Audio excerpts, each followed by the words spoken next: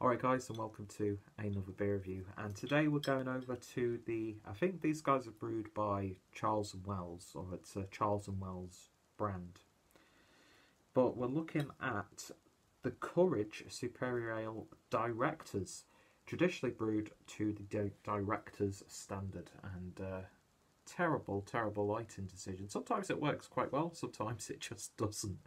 But yeah, so beer is clocking in at 4.5%. God, I've messed this one up already, haven't I? And I'll quickly read you. Yeah, it says charleswells.co.uk. So, originally brewed exclusively for the directors of the brewery, this amber ale, yay, is full of character with a distinctive spicy hop aroma. The perfect balance of crystal malt with crisp, fruity, nutty hops and a lasting finish. Nothing on the neck label in terms of interesting information aside from a nice Courage logo. And yeah, I do like the look of the label on this one. Nice colour scheme, lovely like sort of purple with metallic elements to it. But yeah, so I think most people know of the Courage stuff. And I think most people know of Charles & Wells. I mean, they've got the distinct bottles. And yeah, awesome crown on this one, I do have to say. But I don't think I've ever had this beer before. So let's see what we get with it, if I can get the lid off. So pick this up from my local bargain booze as part of the 3 for £5 deal. Great way to get yourselves into beer, get to know flavours and stuff, and work out which styles you want to get into. Because free beers for £5, you can't go wrong. And then you've got supermarkets where it's like 4 for £6, and then you've got other places that do their own little offers. So yeah, I'm actually really impressed with what's going on in my local supermarkets, off licenses and shops. Do you know what I mean? It's a really intriguing time to be a beer lover.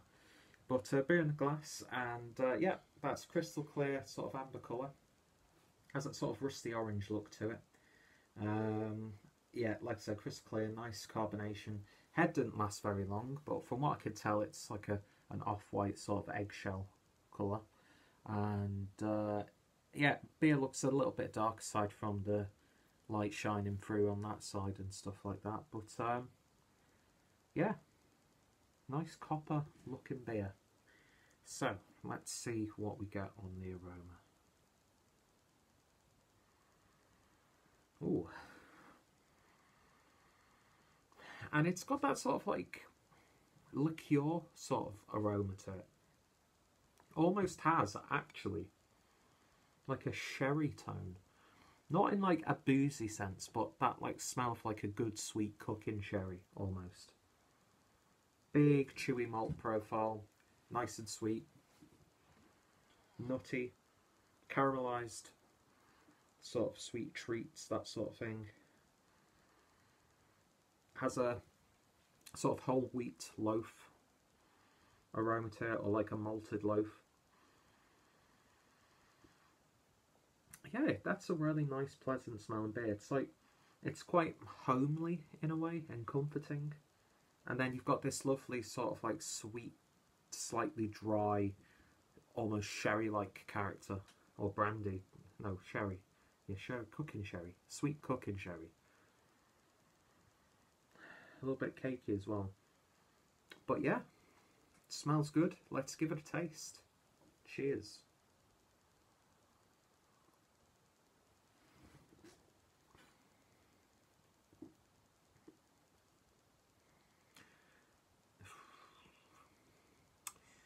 And much like the ex-girlfriend's new boyfriend, it's a little bit weak. Yeah, quite a thin body, quite watery. Sort of reminds me of like you've not shut the lid on a bottle of sparkling water properly. See, I'm quick-witted with stuff like that. And I don't think my ex will be watching my beer reviews, but I probably shouldn't make comments like that.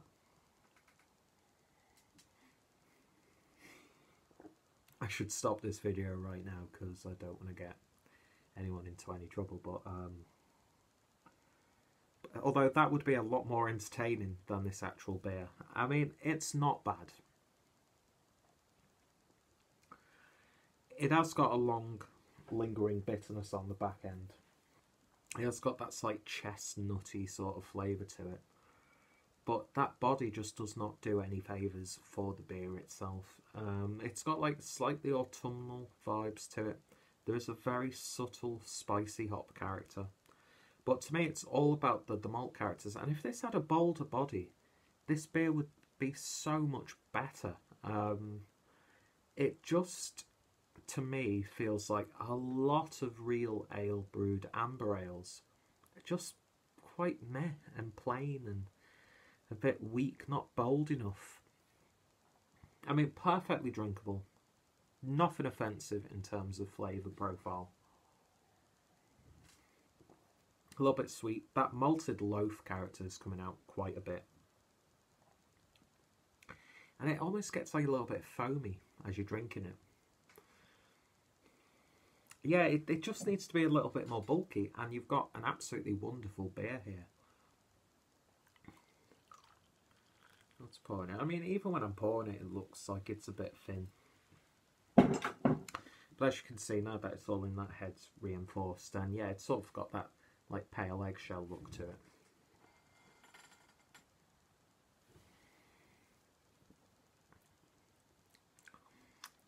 It's got like quite a chalkiness to it as well. Like a powderiness almost. Like the sensation on my tongue is like when you've not mixed in like a powder properly. Because it's not a flavour, it's a feeling. Like, you know, you like dissolve something in water and you get like a little bit at the end that's not being mixed properly. It's like Alka-Seltzer water. That's what this is reminding me of, that sort of thing. Like a tablet dropped in some soda water that hasn't dissolved properly, but it just happens to have a malty flavour, and it's all about that malt, beautiful malt character.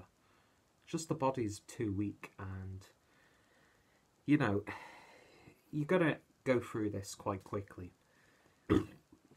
Excuse me. And at 4.8%, you know, it's perfectly sessionable. I could definitely see this being a lot more satisfying on cask. I'm not too sure if this recipe's been changed over the years, if because it's in a much wider market, they've had to like literally water it down, but it's just too weak for me body wise. Perfectly drinkable, got to enjoy the rest of it, but I don't think I'd go out of my way to pick up another bottle of this. So in terms of a rating, I'm going to give it a 6 out of 10. So if you've tried Directors, the Courage Superior Ale from Wells & Young, give me your take on it. Any recommendations for beers similar to this, or your favourite Charles & Wells beers that you want to look out for in the future, put those down below. I'm not sure if I've got a Charles & Wells playlist, but I have got a couple of reviews on my channel, so just search for it.